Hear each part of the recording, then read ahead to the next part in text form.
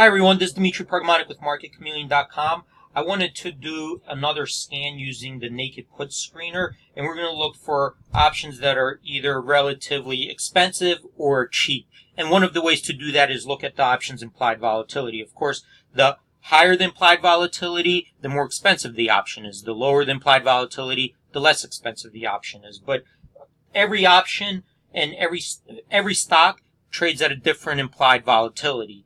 Some have very high implied volatility, which is normal. Some have very low implied volatility, which is normal. And also, even within every stock, the implied volatility can vary based on the strikes, how far away the strikes are from the money. Sometimes the strikes going up start decreasing in implied volatility. The strikes going down increase implied volatility, and also even by expiration.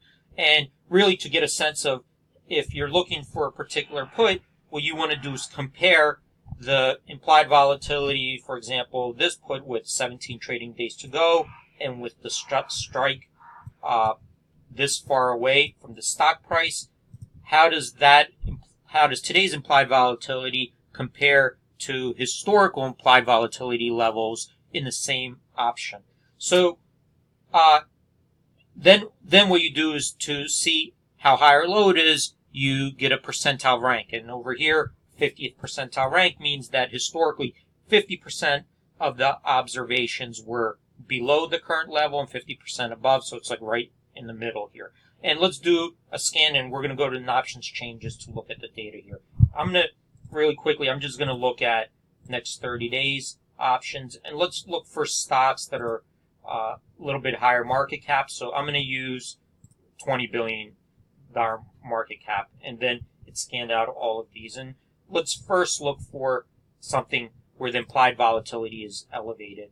And here's the IV percentile rank, and we'll look for either elevated or above a certain amount, but let's just pick above 90 percentile rank, which means that not over here 96% of the observations historically were below the current level. And sometimes the implied volatility will be justified to be very high, like for example earnings, which is in this case, or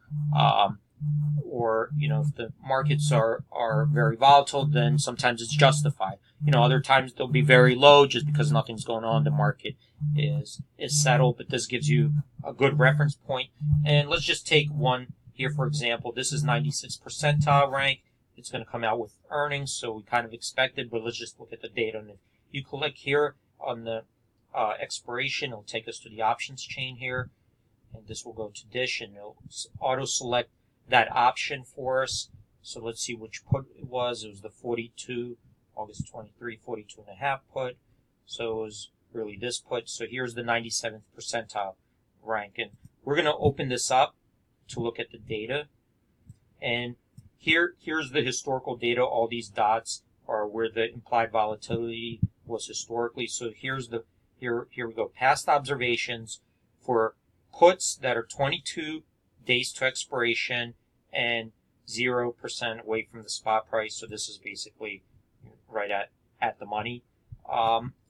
And as you could see here, this orange line here, that's where the current implied volatility is, around 50, between here 52.6, 57.5. That's where the current implied volatility is. That's the 97th percentile, because the historical observations, you could see here going back, 97% were below this line, 3% were above. You could see over here.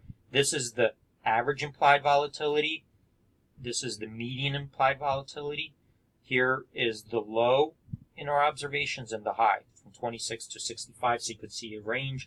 And a lot of times then this helps out to scan for either you're looking for high implied volatility options or low implied volatility options, and that's how you would use this scanner to really quickly scan out either low or very high. On the flip side, we could go to very low and say maybe below 10 percentile. So this will show us very low implied volatility levels in puts.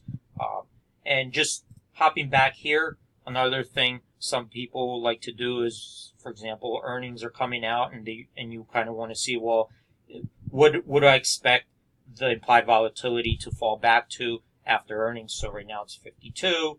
Then you have these points here as references that this particular option tended to trade on average 38.4 volatility. The median is 36.7. So you kind of get a reference point there where it might fall back to, after earnings are reported.